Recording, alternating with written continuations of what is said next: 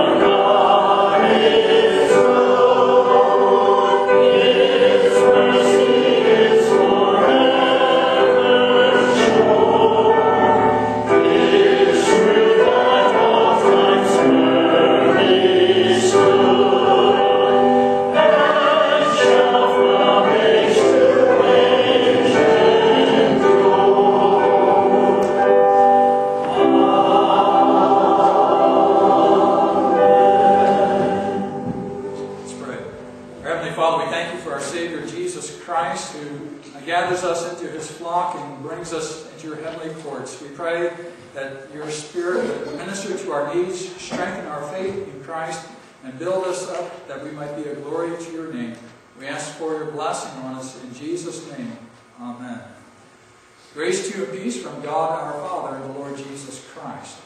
Let's remain standing and we'll confess our faith together in the words of the Apostles' Creed. I believe in God the Father Almighty, maker of heaven and earth. I believe in Jesus Christ, His only Son, our Lord, who was conceived by the Holy Spirit and born of the Virgin Mary. He suffered under Pontius Pilate, was crucified, died, and was buried. He descended into hell. The third day He rose again from the dead. He ascended into heaven, and is seated at the right hand of God the Father Almighty. From there He will come to judge the living and the dead. I believe in the Holy Spirit, the Holy Catholic Church, the communion of saints, the forgiveness of sins, the resurrection of the body, and the life everlasting. Amen. Glory be to the Father, and to the Son, and to the Holy Ghost, as it was in the beginning, is now, and ever shall be, world without end.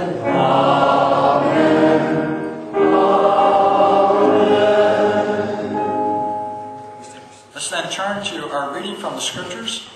And Mr. Scott Walsh will read for us today.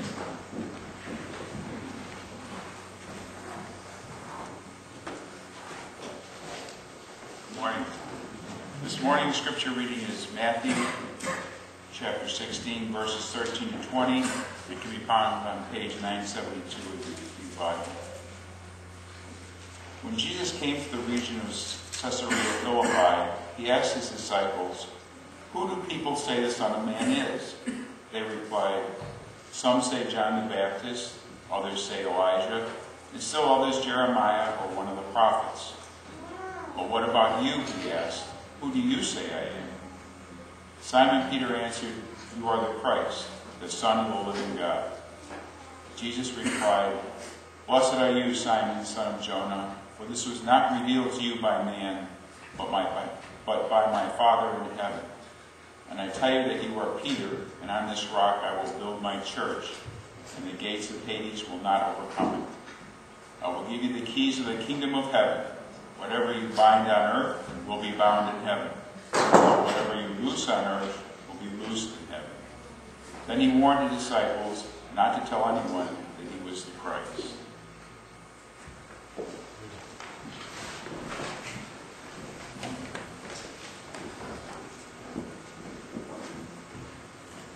Our next hymn this morning, number 270, "The Church's One Foundation is Jesus Christ her Lord."